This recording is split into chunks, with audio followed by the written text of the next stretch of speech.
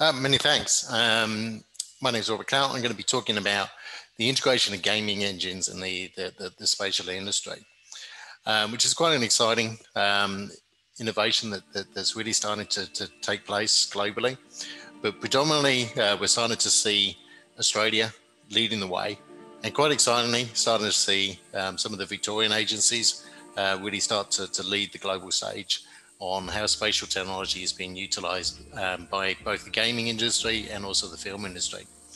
What you're watching here is a video that was produced late last year, utilizing a lot of photogrammetry data combined with an Unreal Engine, a gaming engine that was used to produce a highly realistic view of Australia.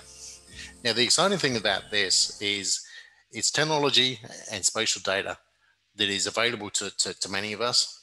It's spatial information that has been produced by the likes of Delp, and it's probably being used by a lot of people that are watching this video now. Whether that be from fixed wing capture, whether it be from helicopter, from drones, but also in this case, some ground level capture. So what you're seeing here is a similar example where this is a recent capture that we delivered for the city of Bendigo and Delp, where we really got that highly realistic 3D model of Bendigo, really showing off some of the beautiful historic buildings across Bendigo, and enabling people to be able to do virtual site visits, but then being able to also integrate existing GIS data, being able to bring in architects type models, and having that highly realistic view of the city. And that's pretty exciting for us, where this type of technology is happening here in Victoria. It's being used by some of our local councils, and this type of technology is now underpinning the future of Hollywood, the future of films, the future of gaming technology and gaming environments, but also VR and AR environments. Being able to take that type of data that we're familiar with seeing in some of your GIS packages, but being able to then tweak the settings, tweak the weather, change the time of day, and being able to produce rendering such as this. So these pictures are all the same data that you saw in the previous video, but utilizing different weather effects and different lighting effects in the gaming engines to produce that cinematic realism, where we can now fly around Bendigo as if we were really there. So you can see this is the type of data that's available.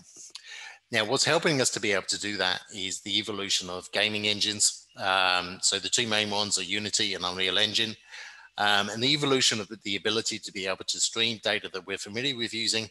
So Cesium for Unreal Engine allows us to stream Cesium tiles directly into the gaming engine, and the ArcGIS SDK for gaming engines allows us to take our Esri data straight into the gaming engines and being able to produce that highly realistic, highly cinematic data sets. So this is the type of thing that we're expecting to see over the next 6 months. And I think what's exciting is this is being driven here locally by Australian companies, Australian spatial agencies like Delp, but being produced locally here and really leading the world. So everything you see here is being produced photogrammetrically with some artistic effects. And this is what we can now do to really move the spatial industry forward in a way that hasn't been seen up until now. What you're seeing here, this is just Adelaide, this is south of France. This is Bendigo with just some artistic effects. And you're starting to see that we really can create cinematic type environments, just utilizing the type of data that we're all familiar with using in our current day-to-day lives.